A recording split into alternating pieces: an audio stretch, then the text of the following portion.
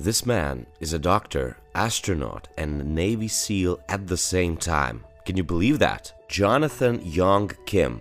Now Dr. Jonny Kim, by the age of 37, he had achieved 3 amazing careers that each could have lasted a lifetime. The question is, how did he do it? And all in such a short amount of time. When Kim was 16, he first heard about the US Navy SEALs and decided to enlist. He was put on the elite force and assigned to SEAL Team 3. During his military career, he completed over 100 combat operations, and before leaving the Navy, he was awarded a Silver and Bronze Star with Valor. While he was serving in the Navy, there was a time he felt helpless seeing his colleague killed in action.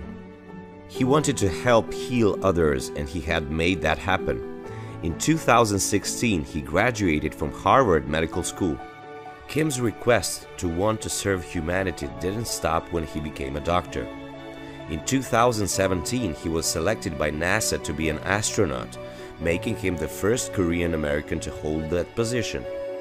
Today, he is a part of NASA's ARTEMIS team. He could be going to the moon as soon as 2024.